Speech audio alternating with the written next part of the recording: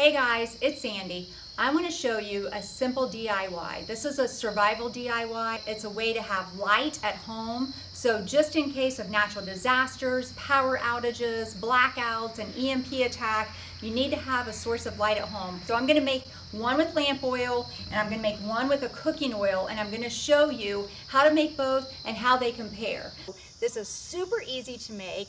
It gives a lot of light, so it burns longer than a candle, brighter than a candle also.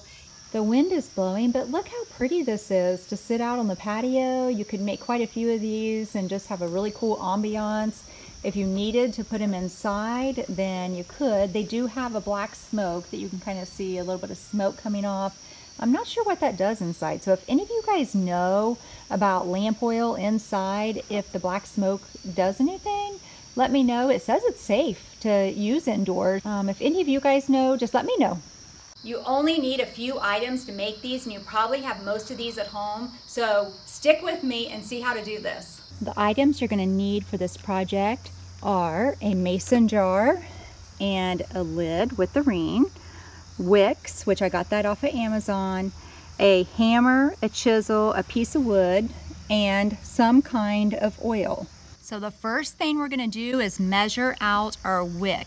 So the way that I like to do it is, I know that if I had the jar here, I see how much I need, and then I want to make it longer so that I can actually use it in the jar. So I just kind of wrap it about halfway around, and then I'll know about the length that I want for my wick. So I'm just going to cut that off right there.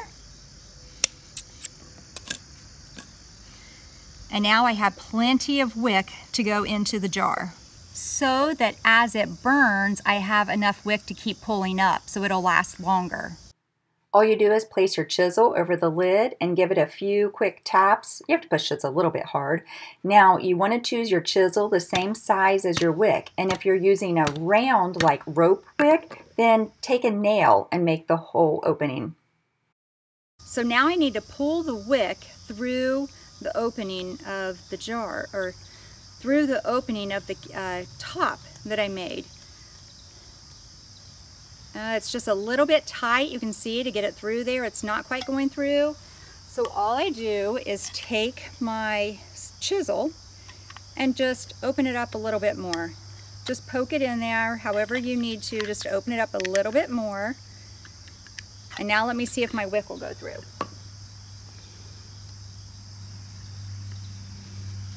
Aha, so I get a hold of it, and then I can just pull it straight through like this. So I want to put it where I've got just a little bit right out of the top of there. And then this wick is in there pretty tight. If it is not, you guys, make sure and take your chisel and just push down to make it tight enough, because you don't want your wick to just be loose and fall straight down into the jar. So make sure it's tight enough that it will not be moving up and down. You can pull it up when you need to, but it's not just going to fall down in. Okay, so now let's fill up the jars. You have the option of using a lamp oil, which is what I'm going to use. I have seen plenty that use some kind of a vegetable cooking oil. I will say it doesn't burn as brightly whenever you use a vegetable oil, but you can use this. You don't have to use lamp oil. Or I even saw where somebody one time used alcohol. It burned really bright, but it also burnt the wick really quick. So my choice is lamp oil, just because it's actually meant for kerosene, or it's actually meant for lanterns, and it burns really bright and it burns really long. So just take your lamp oil and pour it into your jar. I filled it about 3/4 of the way up. I didn't want to go all the way up to the lid, just to leave a little bit of air in there. And then place your wick down into the lamp oil, replace the lid, and then you need to let it sit and let the oil absorb up into the wick. Now you may not have a mason jar, so I just grabbed these jars out of my refrigerator just to show you as an example. You could use a small jam jar, or this was just a salsa jar, and you just need to remove the lids. Well, first of all, clean them out very good, wash them with soap and water, remove the lid, and you can do exactly the same thing that you did with the mason jar lid. Is just put it down with your chisel and make a little opening at the top for the wick.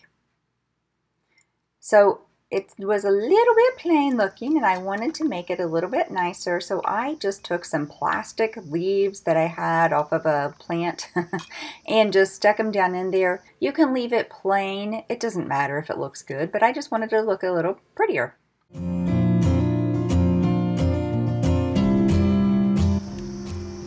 Josie. Hi. So I waited 5 minutes for the oil to really saturate the wick, and now let's light it and see how it goes. So the more wick that is out, the taller the flame that's going to be. I probably could have shortened that down some. It looks like I have a flamethrower in my hand. But it works perfect. So you can see that's just a really cool, super easy way to make a lantern. You could put like the glass rocks in it if you wanted to make it look a little different. Will you hit that like button below and comment? It really helps me out. YouTube shows my video to more people that way. To distinguish it, you just blow out the flame. So now let me show you how to do the one with the cooking oil. This is canola oil. You can use whatever kind of cooking oil you want. And then you're doing the exact same process of pouring in the oil, putting in the wick, and then letting the wick saturate with the oil.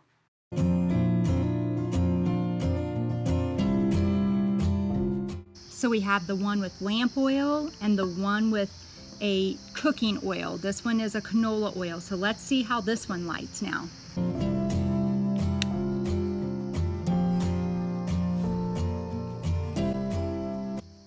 Even after letting this wick sit for a long time, probably at least a half an hour, it still isn't lighting real well in comparison to I only let the lamp oil one sit for about 5 minutes and it instantly saturated the wick and lit.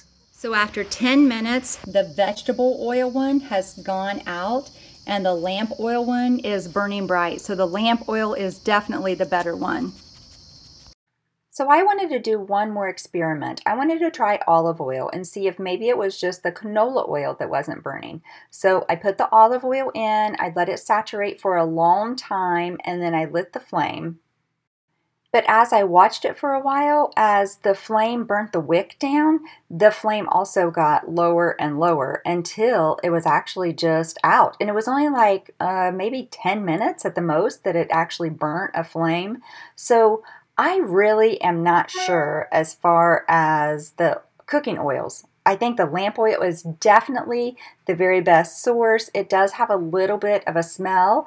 I did read that you could put essential oils into it, like put in some rosemary or some lemon or something into the oil as it burns. So in my opinion, the lamp oil is the way to go to make your DIY lamp oil lantern.